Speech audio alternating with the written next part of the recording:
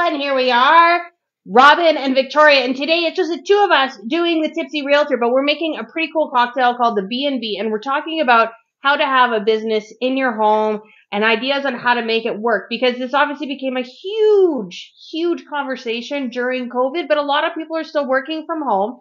And as realtors, we see that kind of how the transition to the work to home lifestyle has become a priority when buying homes nowadays. So we, because this cocktail is a pretty easy cocktail, are going to be letting Victoria doing our pouring today. I'm really excited. She's very excited to be pouring the cocktail today. Anna unfortunately isn't here, but we are always missing Anna when she's not. So it's 1.5 ounces of brandy. Yes.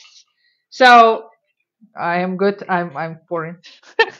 We're just doing both cocktails at once because with this kind of recipe, there's no shaking. There's no kind of fanciness or anything like that. So this is a pretty simple kind of sipping drink that you can just pour right into the glass. Now, ice is optional if you're not someone who likes to drink cold. And now she's sticking in a 1.5 ounce of Benedictine, which is a liqueur. And Anna will definitely love this cocktail. I agree. This is definitely a sipping cocktail, which is why it's going to be so funny because once we have this cocktail, you're going to see how next month's prize pairs so well with this cocktail.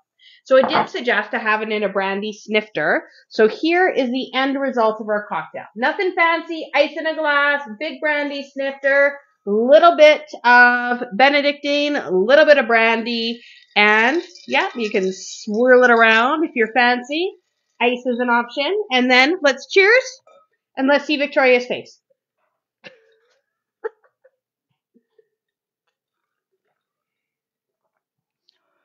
It's really strong. See, it's really strong. This is definitely a sitting by the fire, out at a campground or in your backyard. This is that kind of cocktail. This is an after dinner cocktail. It is a beautiful, I love kind of the taste of the Benedictine in there with the burn of the brandy going down. It's really nice that way. It's got a sweet taste to it. It's sweet. It is and it's sweet. still warm all over here. It is warm. Definitely this is warm. So if you're doing some winter camping or you want to get outside and celebrate the weather before it gets nice and warm, this would be the perfect drink for you. Yeah. So it's definitely something that warms you up in the wintertime. We're going to make one for Anna when she's going to come back. That's right.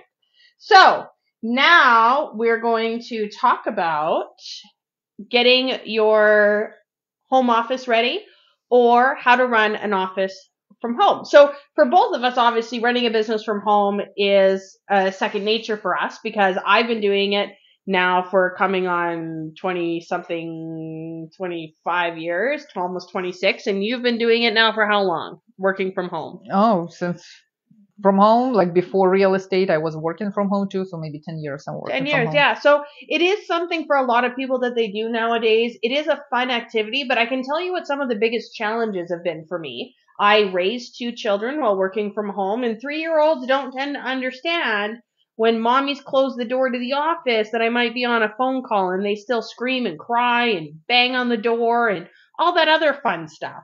Yeah, but even when you don't have a small children, sometimes it's really hard to organize your space at home. Like really, for me, organization for me is not my strong side, you know? And it's hard to get not distracted by shiny objects, like other things that need to be done around your house, because that is the biggest thing. That is when you're sitting there and you're getting bored of working or you're, feeling frustrated, thinking, oh, I could just throw in that load of laundry. I could just make that dinner. I could just meal prep. I could bake this. I could clean that. And that's the biggest thing. And I think that the biggest change for me in my business was when my husband said, all businesses have hours and so should you. And actually, I completely agree with that. If your work, make hours for your business. And if hours for your business are 9 to 5, those are your work hours. And you only do work activities in those work hours. But you also need to have a defined space that is your workspace, because deciding the kitchen table or the dining room table where everyone else has to live or the living room or anything like that, deciding that that's your workspace, that's not going to work. So you've got to make sure that you've got a separated space in the house that is your defined workspace. And when Robin was talking about working hours, and when I started working with Robin, the first thing she taught me, it was like you need to know that you can say no. Like when Oh you're yeah. with when you're with your kids and client is calling, just don't pick it up. Like you need to say no. Yeah, and then vice versa too, is if you're at work and it's your work hours, just because you're home doesn't mean that your kids get to distract you from work. It's no different than if you were at an office somewhere else. And we actually were just talking about that because I know for me, when we first started having children, I'd already started my career in real estate. And then I remember when Zenon was 6 months old, we tried for the first 6 months of watching the child while I was working from home. And at 6 months, I called my husband and I explained to him that our child was going to start going to day home because it wasn't going to work. I can't parent my children while still trying to perform my job, and no one else, unless you're a childcare worker, expects you to do that. Yeah. And you know, like I remember the time, maybe it was like 4 months when I started working, and I have a lot of clients, maybe like 7, and I call Robin and say, Robin, I can't, like it's too much because like I was new. And I say, I can't deal with all in once. I'm just overstressed. I don't have time for anything. And I still can't find the time for each client. And what we did, Robin gave me the list and she said, like, write like every minute what you're doing, like all day. And then we sit and we try to organize a day so I can have time both for family, for work, for all the clients, all in once. And also too is that's the other thing is create a work schedule. Like I know for me, I've generally pick my days for paperwork and evenings and afternoons for showing clients and looking at houses for clients. So make sure you make a good work schedule. Plan your tasks. I love task planning. It is one of my most favorite things. I love sitting down. I actually have a little book that I write like just a constant ongoing to-do list in, and then I just cross it out as I go. And it's honestly sometimes the only way that you can actually keep track of all the different things that you have to do.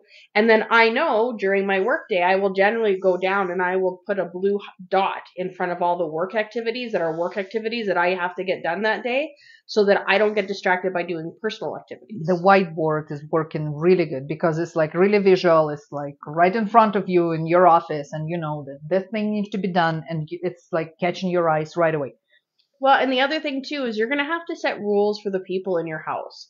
So if you have children in your house, even your spouse in your house, you're going to have to set rules for them that they have to know that if you're in your office, if you're in your workspace, that's not time to come in and chat and talk about the day or anything like that. It is your workspace and it is your work time. And just like you wouldn't show up at their work, vice versa. So I remember, sorry, don't mind the dogs. I remember when my husband used to do shift work and he would have days off during the week and I obviously would be working and he'd be like, well, it's my day off. You want to go for lunch?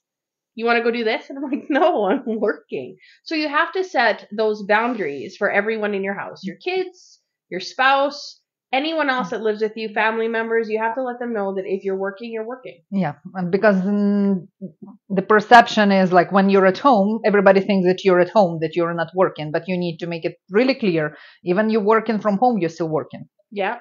And also too is you have to let them know things that you can and cannot do just because you're working from home. So again, I remember times in the past, and keep in mind, I love my husband. He's an amazing husband. So these are just experiences that we've had in the past. But just because you're at home all day, it doesn't mean that you're going to have dinner ready. It doesn't mean that you're going to have the house clean. It doesn't mean that all these things are going to be done just because you happen to be at home because you're still working and your work is not house cleaning or anything else like that. You also should keep kind of a family planner too, which is always kind of a happy, kind of easy thing to do, is that family planner. Because that family planner will help you when it comes to planning kind of family events and when they are and keeping them outside of your personal time, outside of your work time and keeping them inside your personal time. And I think we need to mention when you have a mortgage on the house and you have a home office and you're working from home, you need to write off. You can if it's a business. If it's a business, but definitely talk to an accountant. So always talk to an accountant about what write-offs that you can do when you are working from home, and talk to an accountant as well if there's percentages of your mortgage, your utilities, your rent, your property taxes that can be written off. And usually that's based on square footage or percentage of the house that you're using as a workspace. But that's definitely where you want to get that accountant from. Also is if you're talking to an accountant, if you are a self-employed person, so not a contract person or anything like that, you may want to talk about, should I be incorporated? Because just because you have your own business doesn't mean you should be incorporated, doesn't mean you should be a limited partnership. Make sure you get some really good professional advice on that. And they'll tell you when it's a good time to get incorporated and a good time to be limited. And I'll be honest, I absolutely love my accountant. He's fantastic. I have to say, it is the best money I spend every year, making sure that he keeps me together when it comes to my finances. So, Okay. now, We have a prize draw today. a prize draw. You're jumping. We're not even done yet. Oh, you're done? You're not done? No. Okay. Noise canceling headphones.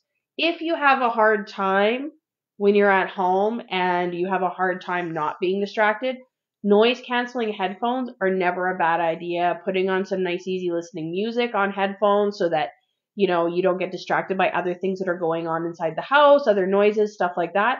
That's always a nice way to do. And always, actually, I'm a big believer in this. A lot of times people will wake up and you'll spend your whole entire day in your pajamas working from home. Get dressed like you would if you're going to the office. Put yourself together. It does help really deal with your day, and it makes you feel more professional than sitting there in your pajamas without your hair done, without your makeup done, and all that kind of stuff. Do that because it does help you get in that business mindset. Even if you're putting on a suit to stick around the house, it makes a difference. So, prioritize your work. Again, big fan of that. Prioritizing is probably the hardest thing for a lot of people because you want to be very reactive and make everyone around you feel good. But you want to make sure that everything you're doing is the proper priority. Not everything is on fire all the time. So make sure when you're looking at what you're doing, is this something that needs to be done now? Is this something that can wait? Now, sometimes people will put an urgency on it that you don't feel or understand, and maybe ask more questions to understand why there is that level of urgency. But you know what? If you're not agreeing with their level of urgency, or you don't see the urgency, or you have other things that are more urgent, it's okay to prioritize those things over someone else's fire. And I think I need to mention, it's again, Robin always said, when I'm kind of messy person and I have everything in once in my head. And when I start talking to Robin and I'm just jumping from one to another, and she says, stop, like one thing at a time. Let's concentrate on one thing at a time. We're going to deal with one, then we're going to go to another. And that's exactly what you need to do. So if you have your priority as well, and you have a time to do the certain task, it's going to be the way more efficient when you're going to start doing everything at once and just lose everything. I always like that focus on one thing at a time and follow it through to finish, to completion. So I know lots of times it's so easy to get distracted, but if you start doing one task, follow through to completion. Do not get distracted by another thing, because then you'll just have half-done projects everywhere. Complete your task to completion, even if every fiber in your being feels bad about it. Keep going. Get it completed. You will feel better. I know for me, again, I have a big list of things. I find great satisfaction crossing items off my list.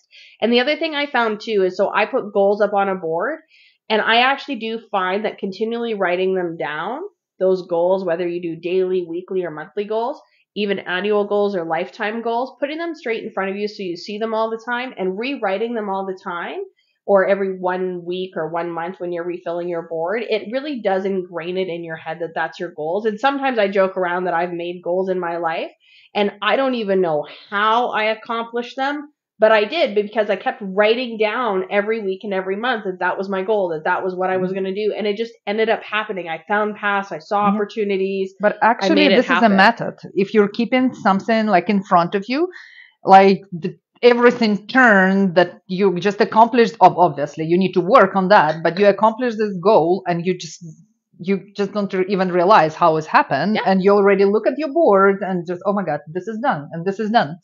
Absolutely. And then also too is, if you're running a business from your house, make sure that you're licensed and that you have proper zoning to do it, because the worst thing is putting in all the effort to put that business into your house to find out that your neighbor calls it in and you get shut down because you don't have the zoning or you don't have the license or you don't fulfill the requirements. So double check that before you start putting businesses in your house. Make sure that you make sure that you can actually have the business where you're having it and that you're meeting all those city requirements or provincial requirements to do so. Especially if you're working with food. Especially if you're working with food or children. Yeah. Food and children. Food and children. Or food for children. Or food for children. Oh my God, that was a whole nother story. That was in the news. Okay, so now we are going to have prize time. And Anna's not here, but I did get to download her app. So because of our big duck hunt this weekend, I downloaded it. So I'm very excited. Take a look at our wheel. It's full of names. You can win 6 of hurricane glasses. For the patio. Yeah. Plastic so no one breaks them. And here we go. Spin.